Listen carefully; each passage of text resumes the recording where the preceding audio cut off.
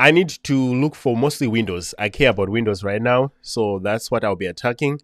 Windows Active Directory, anything like that. So let's go to our show all the rooms.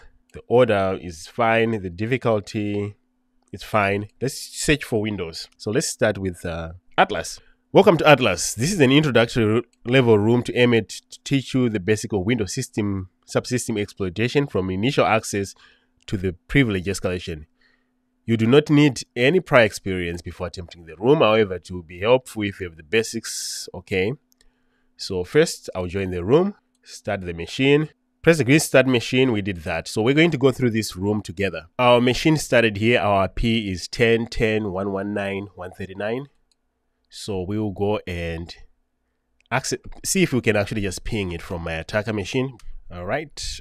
Oh, maybe it doesn't do ping. So let's go ahead and get started. Enumeration and port scanning. That's task number 2. Here they teach us like how to enumerate. You've seen on this channel that we use nmap most of the time. In this case, they're saying, hey, just go and run nmap against that.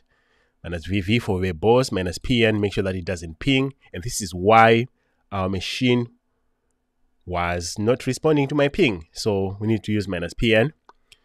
Scan the target with nmap. Note you need to use minus PN here since the machine does not use ICMP, does not respond to ICMP. So let's use nmap, SV minus SC, like they said. So verbose, just make sure that it doesn't wait. Holy smokes. And of course, we forgot one thing. We need to put in minus PN, no ping. All right, now it's going. So as you can see, port 8080 is open. Usually, that port usually runs website. So let's go check it out. 3389, which is RDP, is also open, which shows me that that machine is a Windows machine, which we kind of knew. 8080. There we go. This site is asking us to sign in. So whatever it's doing here, we have a sign-in page and we need credentials. We can also run Nicto and go Basa on this site if we wanted to after this is done. Or we can throw derb, which is not as comprehensive, but it would do the work. So let's just have this ready, but I don't want to disturb my nmap scan here. While that is happening, let's go back here. We say, yes, we are running the scan. So we'll complete that task. With the default port range, you should find 2 ports that are open. What are the ports of these? So we have 8080 and we also discovered, 3389. What service does nmap think is running on the higher of the 2 ports on 8080? Let's see.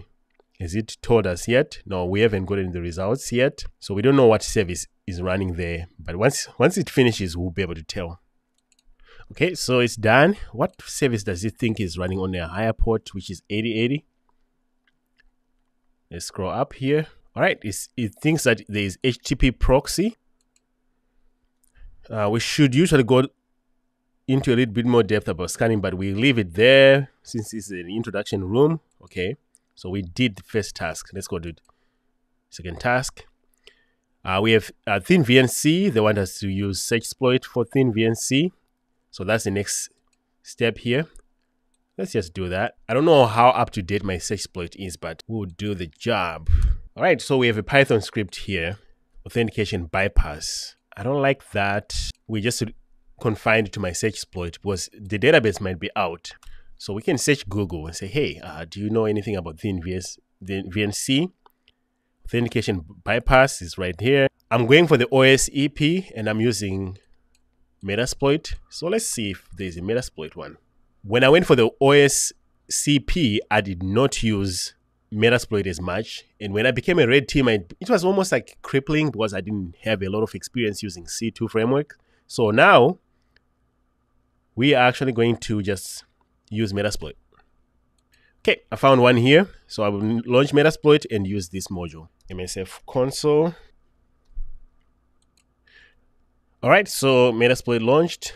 Let's use our module. What are the options that this takes? Depth. Okay. the remote host, of course.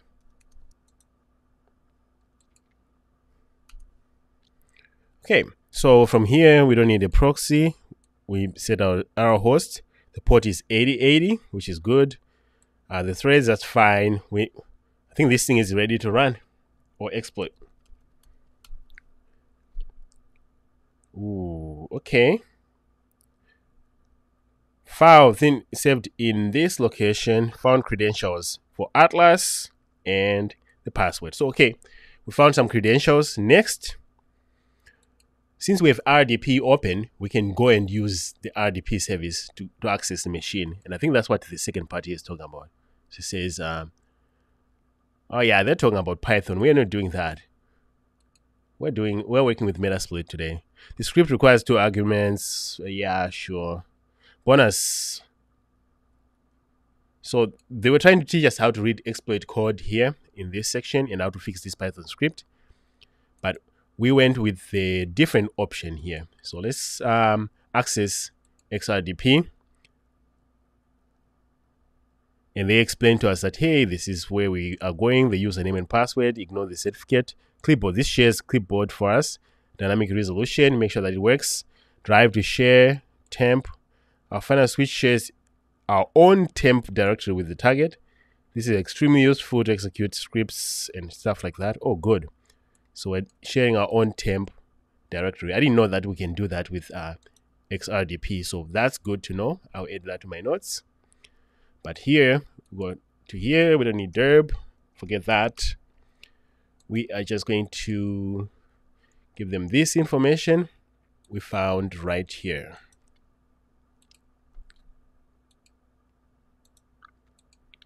Okay, making sure that we don't have any special characters. So that should work. Sometimes we have to escape using quotes. The username is Atlas. All right, let's see if FreeRDP would work here. I don't like sharing my temp folder with, especially in a shared environment like TryHackMe, but nothing is in my shared folder that's worth of value. So we join. Okay, so we are in. Let's see if my shared folder is here. This PC. Here's my share on my Kali. Let's see what's in there. Some random files. But hey,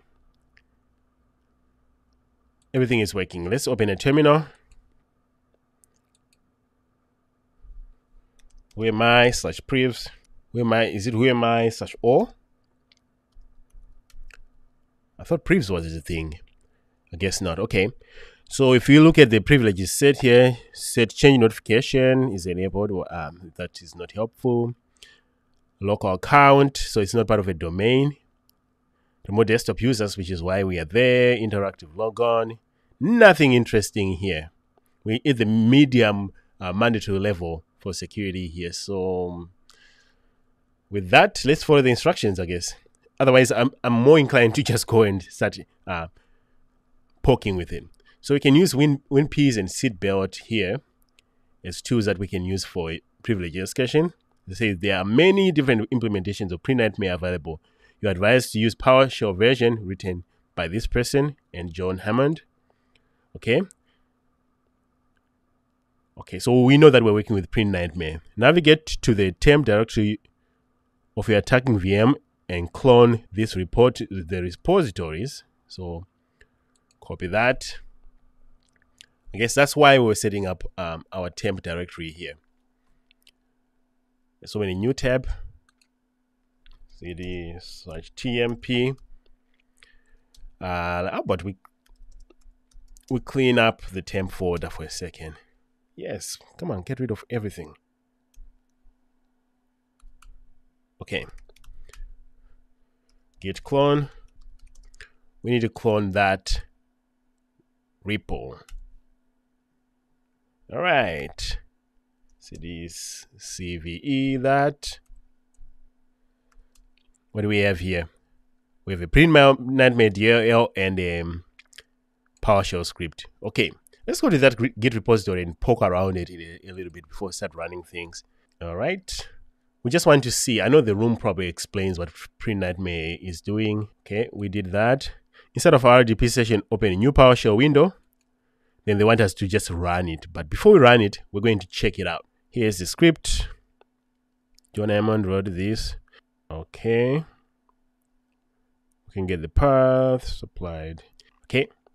So we got that working. The repository we downloaded contains a PowerShell script that needs to be imported. So to import it, we can just open a terminal and run that. And I see ISE is the first one. I like PowerShell ISE because it gives me the IDE environment. Okay, let's see if we can paste in here. All right, it looks like we can. So let's import that. This will take a second. Okay, PowerShell is like, hey, are you sure? Yeah, of course, run once. We want to run PrintNightmare here. Okay, so now PrintNightmare is imported. Let's expand that. We just follow the instructions here, but there's different implementations of PrintNightmare. So we did that part here. We can now do invoke PrintNightmare, and this will add a local administrator for us, and then we'll delete the payload. So invoke PrintNightmare. That's our command. Let's see if it actually works. Yep, and our results look just like what they have right here.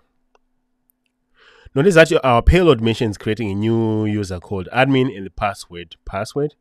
This is the default behavior for using the exploit. However, we could have created our own and substituted this because defenders see that. Regardless, we can now make use of our brand new admin account. Let's see if we got the admin account. All right, yes, we did. And here's password, here's the user admin. So PrintNightmare was the exploit there. We could take a simple option on the right by right-clicking PowerShell or command line, choosing Run as Administrator, but that's not fun. So instead, we'll use a hacky little PowerShell command to start a new high-integrity command prompt running as new administrator. I like this. I like this a lot.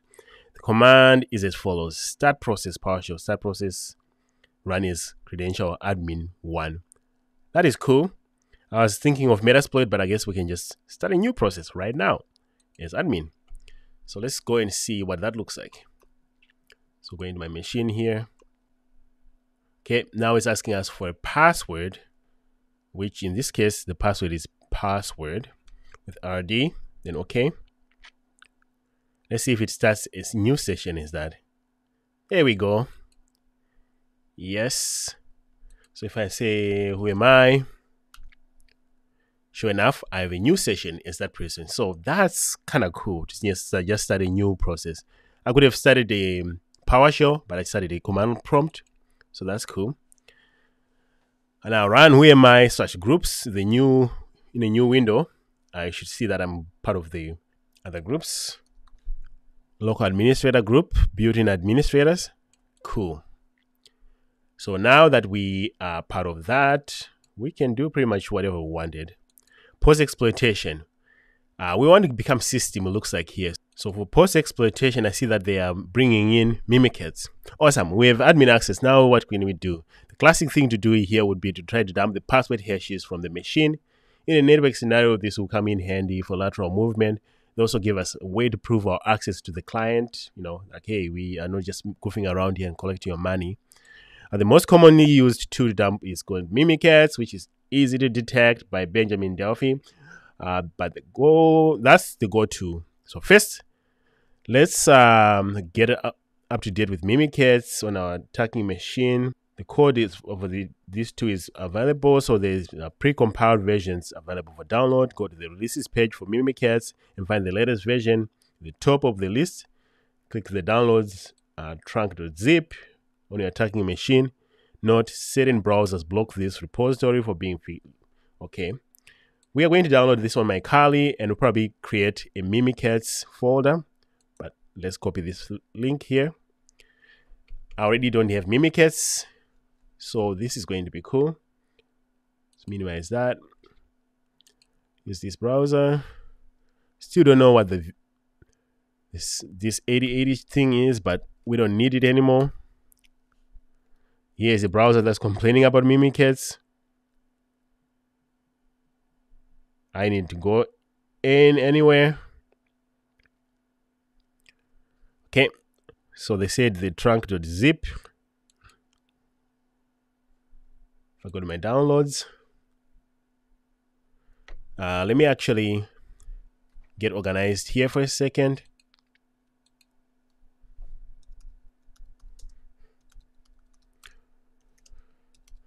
Okay, we're going to be in our tools. Let's copy from our downloads.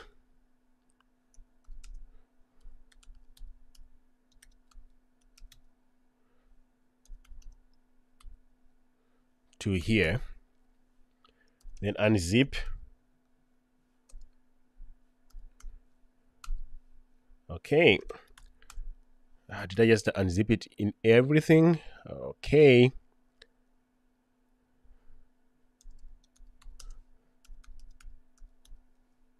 Okay. Copy all to... Okay, so now we have my Mimikatz inside of a Mimikatz folder inside of my tools, which is kind of cool. Now I think they want us to copy the binary. So here's the unzipped version. Done. Now we can get to work. Okay. Which part do I need to copy? Make sure that the zip folder is in your temp directory and unzip. Come on. Okay. So I'm going to have it in two places. I don't want it in my temp folder most of the time, but I'm going to have it in my temp folder as well. Okay. So this is TMP. Okay, in my temp folder here, unzip. The mimic has a zip. Great, we get all the cool stuff. Now, what do they want me to do? When we start Mimikatz, we usually have to execute two commands. This is a privilege debug, which gives us the debug privileges. The token elevate, which is simply put, takes us from our administrative shell to system. So we like the token elevate one. There's also other variations like LSA dump SAM, which will dump the SAM hash for me. So here they want the administrator's NTLM hash. So we need to launch our Mimikatz from our command line using this. Just go to the share and run that. So having a share is kind of neat, I have to say. But we need to do that from our elevated command prompt.